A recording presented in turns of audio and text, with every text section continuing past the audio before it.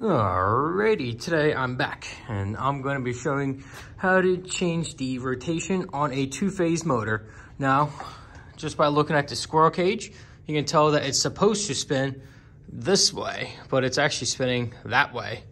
And here's the specs. This is a two-phase motor, as you can tell right there. And here are the specs on it. So I don't know if you want to see it or not, but I don't really see anything. So, and to show you, this is a 4-wire motor. So if I just momentarily hit power on this thing,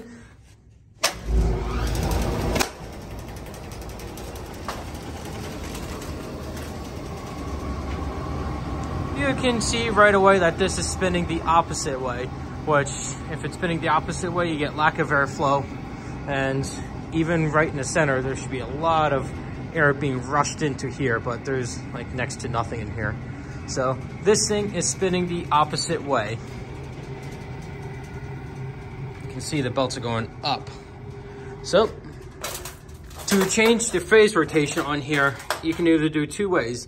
One, you can take these two leads and put them over here and vice versa, put these over here. Or what I'm gonna do is you take this lead right here, take number one, put on number two, and number two over to number one. That'll also change the rotation as well. I'm gonna do that right now, but gotta find something I can make a tripod out of. Okay, so here I am. I'm over at the disconnect. And what I'm gonna do now is, just before I play with the leads and stuff, let's make sure. So let's go over to 1 and 2. This is on the hot side, and I get 240. And if I go over to 3 and 4, I get 240 as well. So if I go to 1 and 3, you can see I get 172. And 1 and 4, I also get 172. But if I go over 3, 4, you get 240. So over here, I should get the same thing. Yep. And then if I go to 1 to ground, you can tell I got 120 on all the leads, like so. So that means this is one phase, and this is the other phase right here. So make sure down here, make sure that we're dead. I've got 4, which is like next to nothing, and I got 3 going to ground. I pretty much got like next to nothing. So I like to say that we're in the clear. So I can put that away. And now let's proceed to actually changing this out. So let's unscrew these two right here.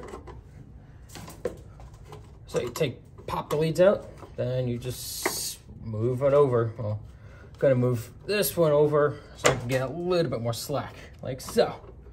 And then this is a little bit of a struggle. This old wire does not like to move at all. Tighten that down. And move that in. Send that one home.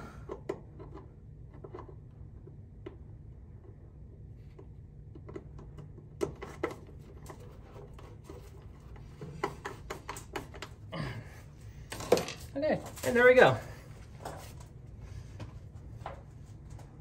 All right, and there we go. Leads are switched. Close this up.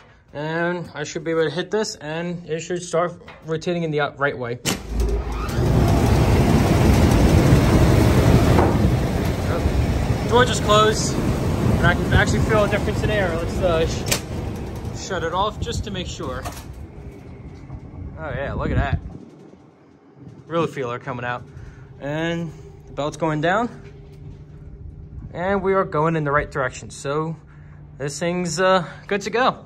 Hopefully you learned something out of this, and if you did, make sure you leave a comment and let me know if you work on this type of stuff. How often do you work on two-phase motors and stuff? I do read your comments, so I'll be more than happy to read your stories or just whatever. So thanks for watching, and tune in next time for another video.